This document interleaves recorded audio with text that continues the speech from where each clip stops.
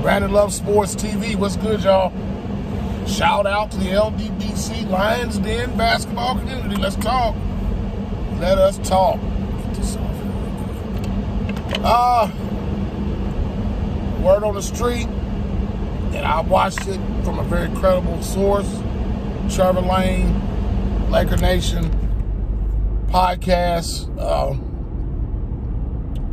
saying that LaDiva James is not going to, well, that he's trying to get his, he's gonna not, I don't think, because he's out of contract. I don't know what he was talking about. I think he said that LeBron James is after, because he wants to renegotiate, that's what he said. He wants to renegotiate his contract with the Lakers, but this time with a no trade clause. The Lakers would be absolutely dumb to do that for a few reasons. First of all, a guy whose game is declining, is on a fast track of decline, is trying to get more money out of the Lakers. First and foremost, trying to get that max re-signed with a max extension, and then he's trying to get a no trade clause. And honestly, I think the reason why, it's two reasons why I think he might be doing it.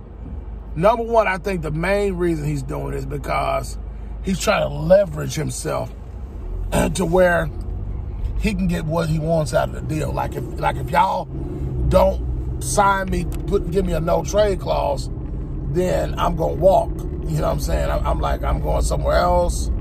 You know, I'm taking Bronny and we're gonna go play somewhere else. Like, anybody really cares about that? But in his narcissistic mind, that's how he thinks. Like, if I make this move and I go somewhere else, then somehow y'all gonna miss me. Y'all can't find nothing better than me. You know what I'm saying? Even those guys in year 21, be 22 by then. And all this whole thing. So it's just like, he's not gonna re-sign. In other words, if you don't give me that max extension, or if you don't give me that no trade clause or the max extension, you can forget it. I'm not coming back. Secondly, I think he's doing that because he just simply, he don't want to get traded, because like all the mess he pulled. And the next week, I'm going to do a live stream in a few minutes. I'm going to talk about how, I'm going to go into detail about how I think the Lakers need to move on from LeBron James. I'm going to talk about really most of that video that I believe the Lakers are not going to make the playoffs. I've been saying it, but I'm going to do a whole live stream on that. So hold the horses, because I'm getting ready to, I'm going all the way. I'm just waiting till I get out of this area where I can't. I'm just going to film this one, because I'm on the side of town, because I live out in the country kind of. So my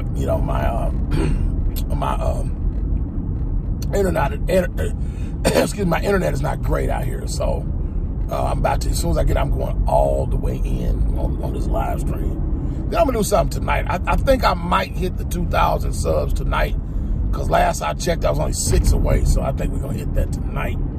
So we're gonna go live late tonight and do a 2,000 subs edition where y'all get to talk about whatever y'all want to do. Talk about, try to get some of the bros on here, man, and we're gonna go in, man. But yeah, man, LeBron James, like, he doesn't want that he don't want to get traded. That's the thing, because he's caused so much mischief. And I think he realized, like, if he don't have that no trade clause, he's gone. Because I hope that Jeannie Buss and Rob Pelinka have the guts and the balls to be like, you know what, you're not even worth it.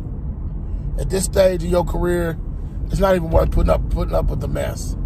And I think he sees the handwriting on the wall. I think he realizes that he's expendable now. That he's not as quote unquote valuable as he used to be. So, he knows he needs to walk that line. And if he starts acting out and doing all the dumb stuff he was doing last time, I think that even if the front office don't do it, I think the Lakers fan base, guys like me, because I'm gonna be on here doing a video on him every day. You think I was hard on him this season? He pulled that same mess he pulled last season. I'm going all the way in on this clown. And I think he realized that accountability is what's gonna make him, like, either he knows he can't walk that line, so he needs to use this for leverage, and he has to try to force the Lakers organization to not have the option of trading him. So once again, it's LeBron James being LeBron, being the diva that he is, being the clown, being the narcissist. Nothing changes, Mr. La Narrative. So, all right, y'all. Brandon Love Sports TV. Y'all be looking out for that live stream because I'm about to go live in a few minutes. It's your boy. I'm out. Peace.